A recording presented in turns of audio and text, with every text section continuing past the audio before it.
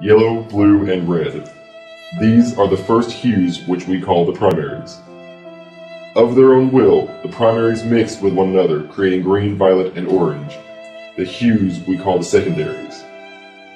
Not satisfied with only 6 hues, the primaries and secondaries mixed, creating the intermediates. Thus, the order of the color wheel was born. 2 groups called schemes were in charge of the order. The first was the triad of primary. Made up of the primaries, each member was placed equally apart from each other on the wheel to maximize control.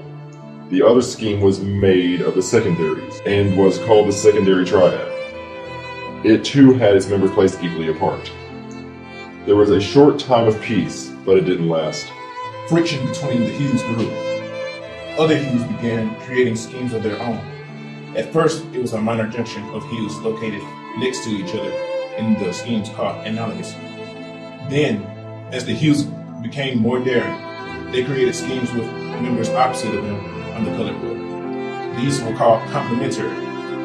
If a hue's complement would not work with it, it would team up with the hues next to its complement. This was called split complementary.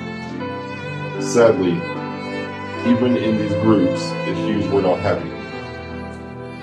Their hatred for each other grew until 2 non-colors were created named yin and yang. Their only objective is to destroy everything colorful by using the tint attack to lighten things and shade attack to make things darker.